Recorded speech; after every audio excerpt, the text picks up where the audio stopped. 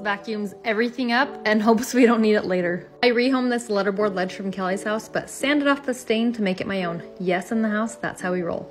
Cleaning's the worst part, but it's a breeze with my new cordless vacuum. May as well do the baseboards and the blinds. Finally able to sit down to write out the tutorial on the blog, but the kids made a mess, so back to vacuuming I go, but I do love this attachment to cat chair. Okay, now I'm off to the store, headed to get a refill, but I forgot about my first graders' morning snack. Of course, complete with crumbs, but look how satisfying these lines are.